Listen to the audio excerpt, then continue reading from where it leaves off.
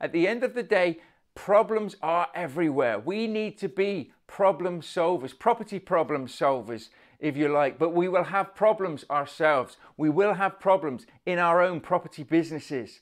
Just deal with it, know that they're going to be there, and just get on with it. A lot of the time, the problems that we have and the problems that we solve can actually become opportunities for us. And if you keep having the same problem time after time, you need to put a system in place. You need to do something differently to stop that from happening, because it will just consistently and persistently happen again if you do not change something. So make sure that you don't look at problems as in, oh my God, another problem. Why do things like this always happen to me? Say, right, we've got a problem here. Let's look at the solution. Let's break it down. This is the solution. Let's make sure that we don't get this problem again. And let's look at this problem and see if there's an opportunity to be had here. Is there a way that we can help our clients, our tenants, our landlords, our investments? All of a sudden, we can make sure this problem doesn't happen anymore.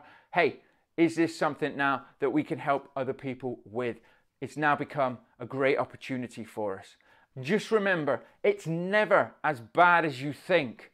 A lot of problems I have now, I sit back, I think, right, how do we get over this? What's the solution? Let's make sure this doesn't happen again.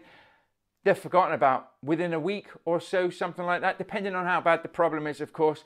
You won't even remember a lot of the problems. And that's why it's good to document them, to find solutions, and to put a process or a system in place, because what you'll find is the same sort of niggly problems in your businesses will keep coming back unless you act upon them, unless you change the way that you're thinking about them and how you find solutions for them. So no problems, only solutions.